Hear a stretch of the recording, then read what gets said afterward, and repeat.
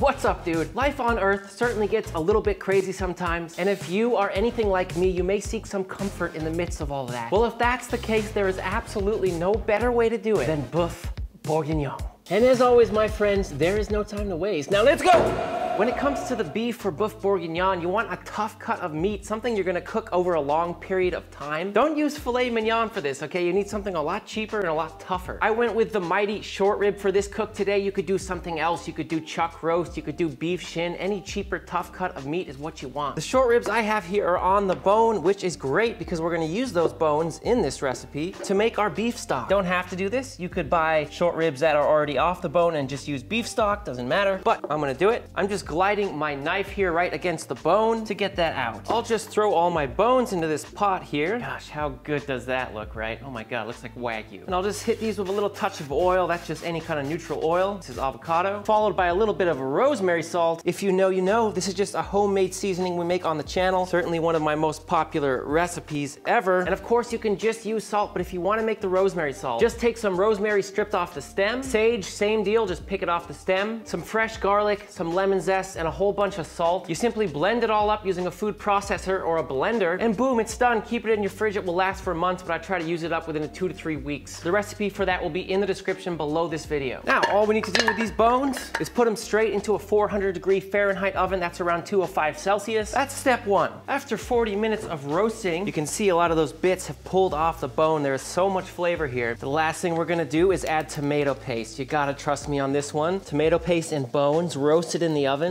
to make a broth or stock or sauce. Unbelievably good. And all we want to do is, it's kind of hard to mix, but we do our best to just toss this around, get it spread out on the bones a little bit. Oh, this is just so cool. More or less good. It's a pass. Now we'll go back in the oven for another 15 minutes or so. The time has elapsed. Now all I'm doing is adding water to this, and happy days. This is gonna be such a good stock. All I'll do is set it back on the stove and cook it over low heat for 2 hours, and it's done. All we need to do now is cut up our short rib. There's a decent amount of fat on here, as you can see. I might trim off a tiny bit, but fat is flavor, and it's gonna render down in the next step of this process, so I don't wanna take off too much. From here, I'm gonna cut it into nice big cubes. Remember, it's gonna shrink a lot during the cooking process, so don't use skimpy little pieces. Something like this is great. And just remember, when you're choosing meat for slow cooking or braising, you always wanna look for this intramuscular fat, as you can see right here. If your beef is too lean, it's only gonna dry out if you cook it for a long time, but if it has the fat inside, like this, it's gonna be absolutely blended, stupendous. It's gonna fall apart. It's gonna be freaking delicious, all right? Let's start preparing this beef, and to do that, we need bacon, believe it or not. I got some nice thick bacon here. I'm just gonna cut it into these big kind of squares. Just gonna drop this into a cold pan, taking a minute here to break these up. Might as well turn the pan on while I'm doing this, just onto low to medium heat. And we want this bacon as the garnish for the boeuf bourguignon, but not just that. We're gonna use the fat for a very special purpose coming up. Just keeping that heat on the lower end, and we're just rendering this down. After 10 minutes, your bacon is gonna be sort of half cooked or half rendered. At this point, I'll take it out, and when we need it for the garnish, we'll just crisp it up in a pan for a couple minutes. And right now, we just want this liquid gold you see underneath, which is the fat. Back to the beef now. I'm just hitting it with rosemary salt. Of course, you can just use salt, no worries. And Sergeant Gilbert reporting for duty. That's just awesome black pepper. And of course, I'll do that on all sides of the beef. Turning up the heat a little bit for this, and we'll sear all our beef in the bacon fat. Oh God, yes. And when that's got a nice sear on it, we'll just give it a little turn. Try to brown it off evenly on all sides here. I'm literally drooling. This smells so freaking good. You know when you're doing something and you're just thinking, this isn't gonna be bad. Okay, there we are. I'm happy with the browning on this beef. Problem is, my camera's now oilier than a pro wrestler. Just getting all my beef into a pot now, the one I'll be braising it in. Now you're most commonly gonna see boeuf bourguignon made with burgundy wine, which is pretty expensive wine for cooking. However, it's made with pinot noir grapes, and all I did was buy a pinot noir from Oregon. If you don't want to use pinot noir, merlot or cabernet sauvignon will be fine as well. Now I'm gonna light that same pan up that I cooked the beef in. All I did was get rid of most of the fat, but left a little bit in. I'll turn that on to medium heat, and I'm gonna add some onion and some carrot, but no celery. Because honestly, guys, celery sucks, dude. It sucks. Okay, it doesn't suck, but I don't like the flavor it leaves in a broth when it cooks, so I'm not putting it in. This is not the garnish. This is just to flavor the braising liquid that we're gonna cook the beef in. You can absolutely eat it when it's done if you want, but it's really there just to flavor the sauce. Golden brown. And all I'm trying to do here is just get a little bit of light color on these vegetables. Nothing too crazy.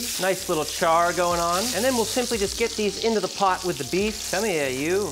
I've got the lights off now because we're gonna flambe our little bit of wine here. And I see in a lot of recipes people use like a whole bottle. I want it to be more beef stock and less wine, just how I personally like it. So I'm gonna use about half a bottle. Here we go. Pinot Noir is very light wine. I don't know if you can see that. Let's see how much alcohol is in here. Glorious! If I had a marshmallow, I'd be toasting it. That could be a good video. Whew, there we go. Now, when you're cooking with alcohol, you're burning off a lot of the alcohol, but always a little bit remains, so that is something to note if you're cooking this for kids or whatnot. I'll just cook this down for about 2 minutes, and at the same time, I really want to scrape all that delicious fond off the bottom of the pan, and we'll pour it over our beef and vegetables here. Oh, and then we'll pour some of our amazing tomato and beef broth over it. Again, if you want to skip this step, I know it can be a little tedious. You don't have to do this. The last little flavor note we're gonna put in here is called a bouquet garni. It's one of my favorite little French things ever. Here's how you make it. First thing we need is a leek. Not for the leek itself, but for these top pieces up here, because that's how you make the bouquet garni. Always check them for dirt because leeks are notoriously dirty. I'll give these a little rinse. Then I'm gonna flatten them out a little bit like this. We lay out a little bit of this butcher's twine and just set a few pieces of our leek down like so. Then inside we do some thyme, a little bit of garlic, bay leaf, and a few peppercorns. And then all we do is tie it up like a neat little package. I like to do the outer edge first, and we'll do this side. Bing, bang, boom.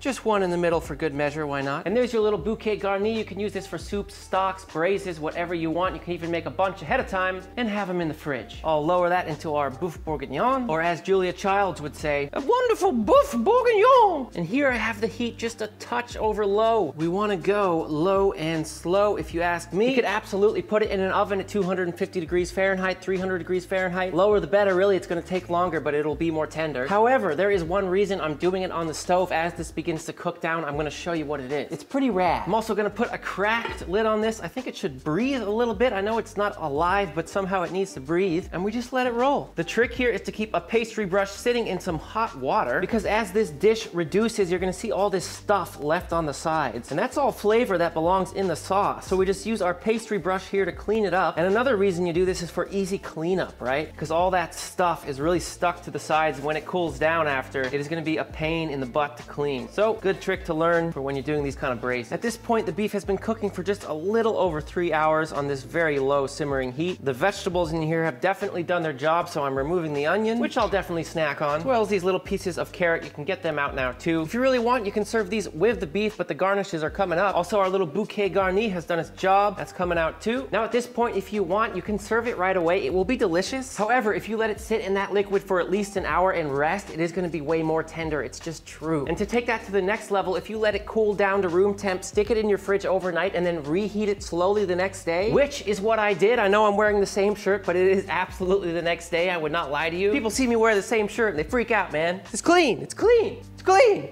If you can have that kind of patience, it does make a huge difference in braised meat, which is why it's always so good in restaurants, because that's what they do. The last thing we need to do is thicken our boeuf bourguignon, and for that, I'm gonna be using roux. French dish, French thickener, it just makes sense. If you wanted an easier method, you could just use a little cornstarch mixed with water to make a slurry. Arguably, that will give you a better looking, more shiny sauce. The roux will definitely cloud it up a little bit, but it will give it by far the best flavor if you're asking me. Now for our garnishes here, I have these little pearl onions. I have some regular old mushrooms. I have some bunched carrots, and that half rendered bacon. We'll just finish it up in the oven when we're ready for it. And of course, a little bit of parsley for that little green finishing touch. Usually you're gonna use butter for roux, but you can use any kind of fat you really want. So in this case, I'm just gonna skim the fat off the top of this boeuf bourguignon because it's full of flavor. This is gonna make for some excellent roux. I've got that in a little pot here now. I'm just turning the heat on to medium-low, and I'll just add a few tablespoons of all-purpose flour, because we need to cook the flour first to get rid of that raw flour taste. That's certainly very important when it comes to roux. Wow, that looks so good. I want to eat it already. And what I'm looking for here is a sort of wet sand type of consistency. Something like this looks good. And I'll just cook this over low heat for about 10 minutes to make sure we've cooked out the flour. All you got to do is stir it occasionally. All we need to do now is bring this to a low simmer, and we're going to add a little bit of our roux, but only 1 spoonful at a time, because it can get thick quickly and we don't want to over thicken it. And we really need to let the stew warm back up to see how that thickener really worked. It needs more, so I'll go in with another spoonful. At this point too, we can taste it for seasoning. Might need a little salt or pepper. Oh God, it tastes so freaking good. I'm just doing a tiny little pinch of salt, a little bit of pepper, and I can already see how that roux is working with just 2 spoonfuls. vegetables. I really don't like my sauces overly thick. You're welcome to thicken it up as much as you like. I'm gonna go in with another just half a spoonful. It's about 2.5 tablespoons total only in here. This looks absolutely wonderful. All I'm gonna do now is turn the heat off, let this relax one final time while we prepare the vegetable garnishes. Let's start with these little onions because this is a labor of love. We gotta trim each and every one on either side, just a tiniest little bit. These things are such a pain in the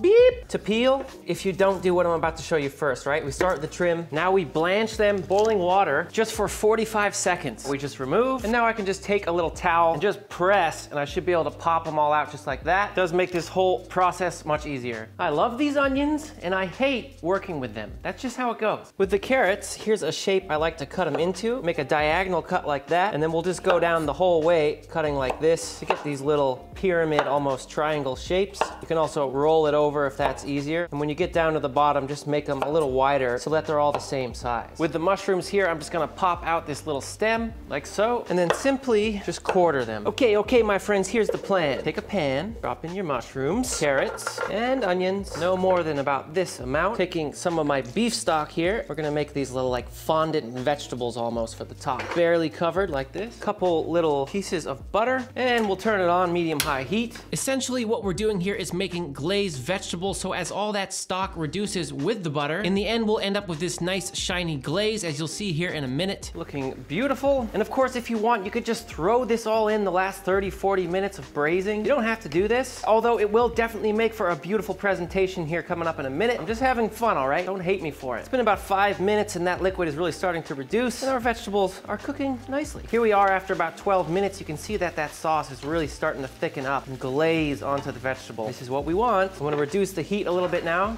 Let's just check all the vegetables. Perfectly forked tender carrots. The mushrooms are cooked. Onions as well, nice and soft. We'll turn the heat off now and we're ready to plate. Look at how that sauce is just coating on the vegetables. Here we go, into a bowl. Wow. And here we go with our vegetables. Just put them around where you see fit. This is so exciting. I love making beautiful food like this. And your mushrooms. Can't you see it needs a carrot over here? Clean it up. And we'll finish with some little leaves of parsley. Let's face facts here. This isn't doing anything but making it look great, which I guess is doing something. And our final garnish, bacon. Sorry, parsley, move aside. And there you have it, my sweet, sweet, sweet friends. Boeuf bourguignon. Bourguignon. Well, oh my God. I just poked the meat with my fork and you could literally just feel how freaking insanely tender it is.